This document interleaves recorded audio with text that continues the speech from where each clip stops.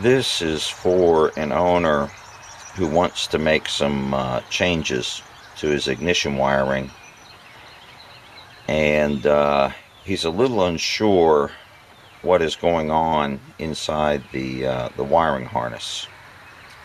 It's hard to see where the wires are going when they're all wrapped up inside the wiring harness. So I've just run some temporary wires hanging out here in the open to make it easier for him to see what the wires are and where they're going. The circuit starts at the yellow bulkhead connector, and there's a white wire that runs from the yellow bulkhead connector over to the resistor grid. And real quickly, let me point out that every once in a while you'll run into an owner who insists that the resistor grid will only work if the white terminal is on one of these two resistor grid terminals, I can't remember which one, and the white with yellow is on the other. And that if they're reversed, that your ignition won't work. That is incorrect. The resistor grid is not polarized. Okay, it's not polarity sensitive. It's bidirectional. It works in either direction. So you could put, say, white on the top and run around to white with yellow on the bottom, or you could put white on the bottom and run up to white with yellow on the top. The resistor grid will work identically in either direction. But from the resistor grid, you have a white with yellow wire. Now, I'm using just a plain yellow wire, but in the factory wiring harness, it's white with a yellow stripe. And it runs back to the positive terminal on the coil. There's a plus sign on the positive terminal.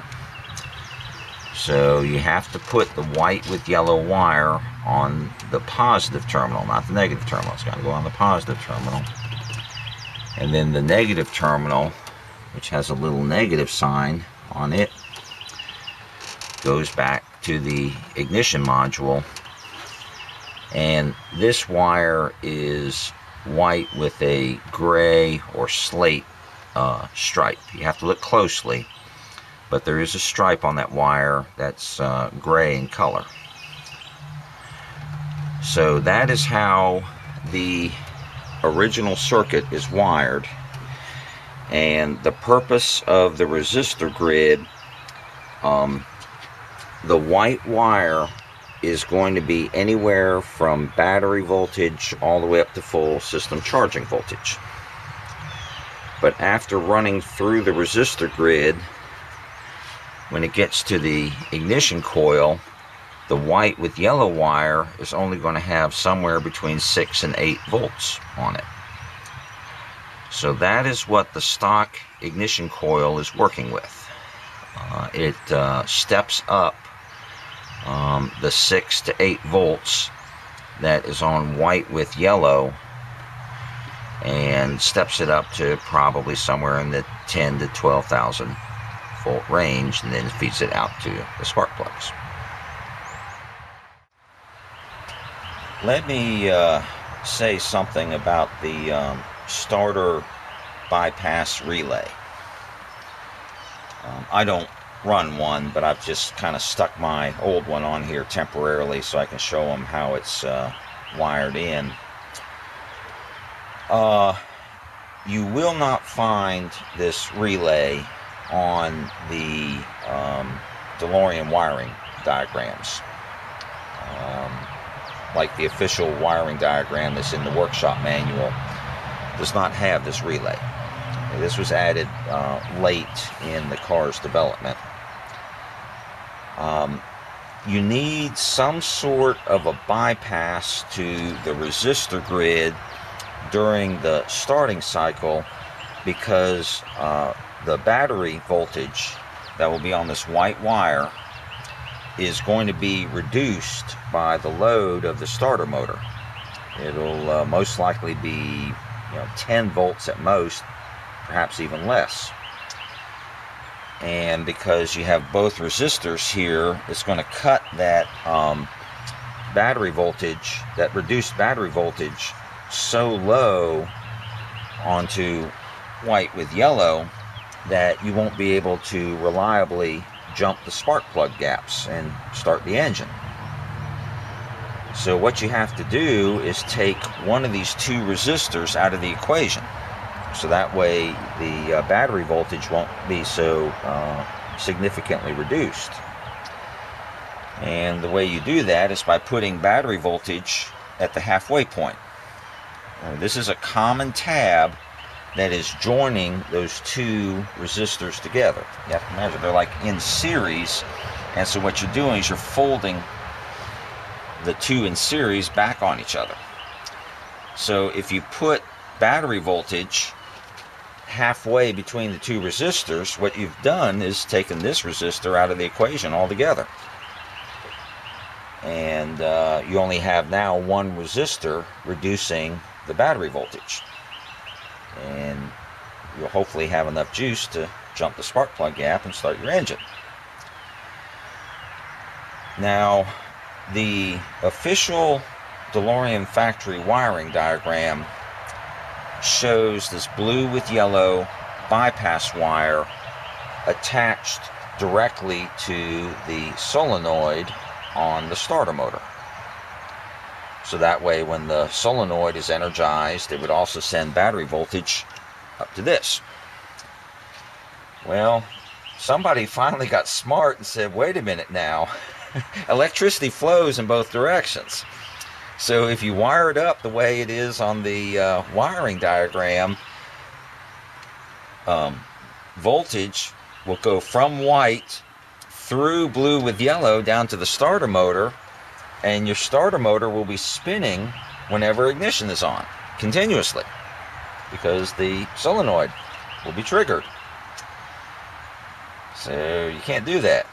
So at the 11th hour, somebody cobbled together a relay, which is, hardly weather tight. This is really some DeLorean engineering at its finest. This thing is not made to be outdoors. It's made to be inside the vehicle. It's not a weather tight relay connector, and the relay is not weather tight. But that's what they came up with. And the way it works is you've got two blue with yellows. Okay, this blue with yellow is coming up from the solenoid on the starter motor. This is what's triggering the relay. And the way they keep from mixing the two up, this blue with yellow, which goes from the relay to the resistor grid, has a female connector on it.